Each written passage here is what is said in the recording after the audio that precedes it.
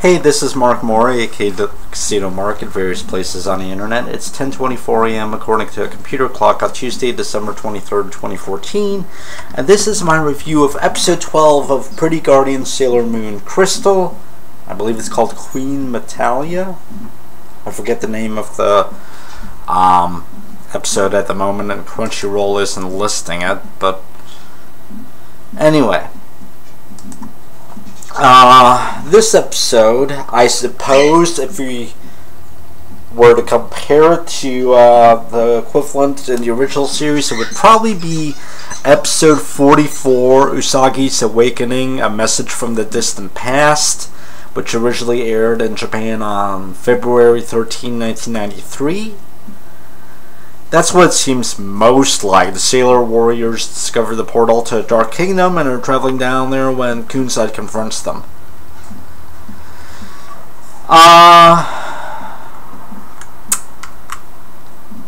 I suppose that's it. So, okay, in this episode, remember in the last review I said episode 11 did not completely finish Act 11 of the manga? Okay, episode 12 of Pretty Guardian Sailor Moon Crystal is the rest of Act 11 of the manga.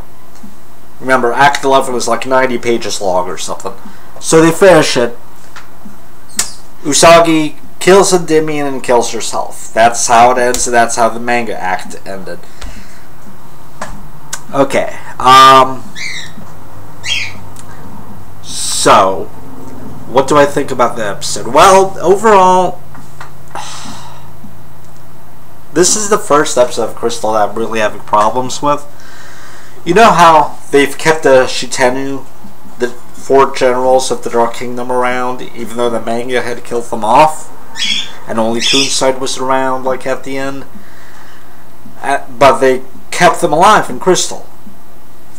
For what? We were all wondering. What's the big plan? Well, apparently the big plan is for the Sailor Senshi to help them regain their memories again. And then, when you think everything's all going to be happy between them, Queen Metalia just shows up out of nowhere, shoots down lightning or whatever, causes a big crater, it just kills the 4 of them. Like 2 seconds, that's it. They're dead.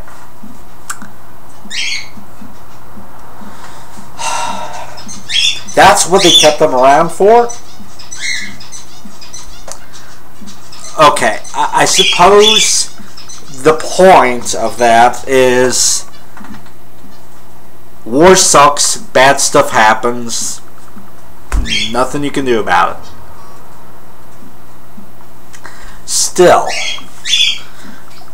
the Senshi are anguished over this, but I can't really empathize with them because the manga gives vague hints that Shitenu and the Senshi used to be paired together.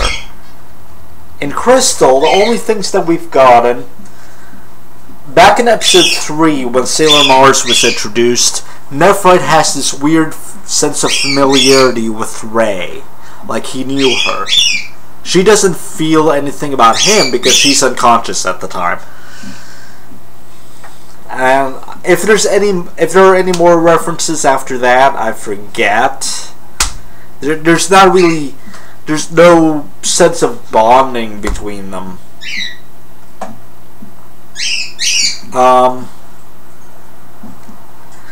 There's a moment of recognition between Minako, Sailor Venus, and Kunzite in this episode, shortly before the Shitenu are awakened and their memories are restored.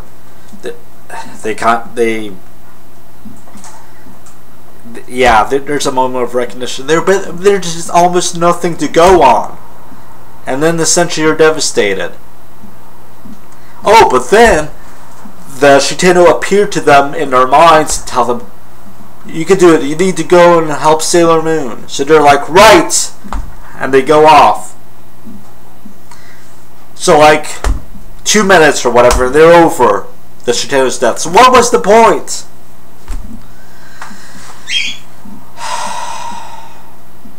They got over that really fast.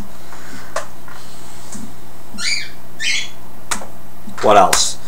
Oh, we get a bit of backstory on Queen Beryl right before Usagi kills her. Kills her by destroying the necklace that she's wearing with her sword, which I guess is how she was getting her power. So she cracked her necklace, and then Queen Beryl's dead. That's strange. I read a fan complaint that in the manga, Venus was the one that killed Beryl, and they changed it in the show to be Usagi. I don't remember. I read the manga, obviously, but I read that issue, Act 11, over 2 weeks ago. So I don't remember now.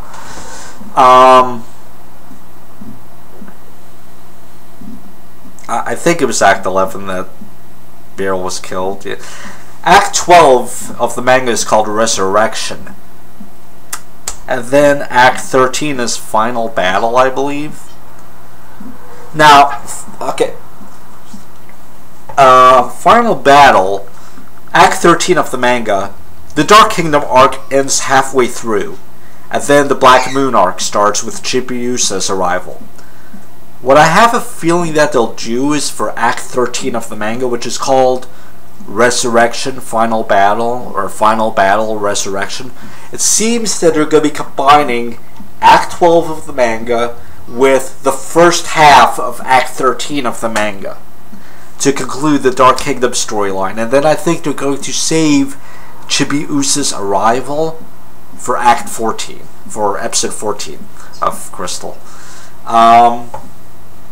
Oh, right when Beryl's about to die, we get a brief flashback that she was pining after Endymion and watching him from a distance. So I guess that's our we're supposed to feel bad for her thing, even though she led the humans in revolt against the moon. And this is before Metalia took possession of her, I believe. She wasn't a good person, but I guess we're supposed to feel bad for her somehow. I don't know. This episode just... Okay, in the manga, obviously the Shitano weren't brought back, but they still all communicated with the Senshi and told them to go and help Usagi. So that part is from the manga. Originally, I think they confronted only Kunsai, or Kunsai confronted them, or whatever. And then I guess he dies. I don't remember, but anyway.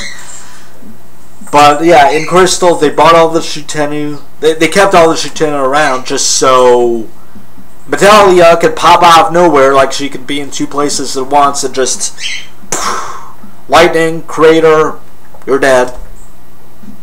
Lame. And if she could do that, why did she not kill the Senshi? The Senshi posed a far greater threat to her than the Shitano did. It doesn't make sense. Anyway. Jeez, I don't know what else I can say about this.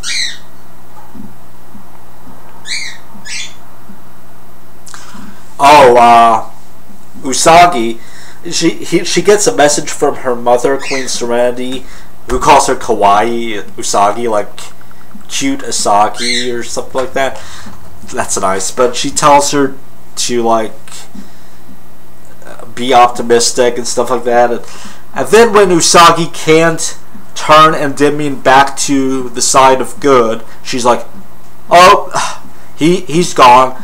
And in fact, Beryl was really confusing, saying she said in episode 11 that it was Endymion, but here she says Endymion's dead and that he's been revived and given the power of the Dark Kingdom. Well, whatever.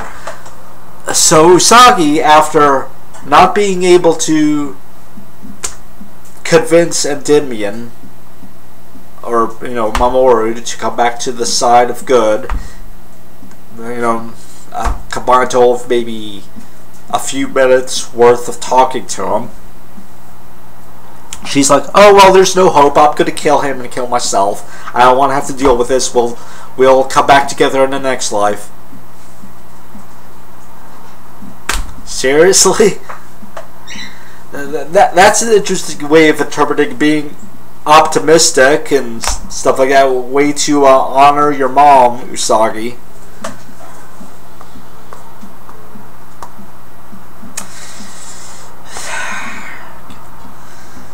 Anyway, preview said, Resurrection, Final Battle, or Final Battle Resurrection, or whatever it's called. So, the Dark Kingdom arc ends in 2 weeks. Well, less than 2 weeks now, I guess. There's no countdown on Crunchyroll. We have no episode 13 slot, but it's coming, so I look forward to it. I mean, I'm not as upset about the way that they treat this Shitano as Aurora Peachy is, for example. If you haven't watched her reaction videos, go and watch them. But I guess I don't have as much emotional investment in male characters as I do in female characters. So I didn't mind as much, but I recognized that was still lame.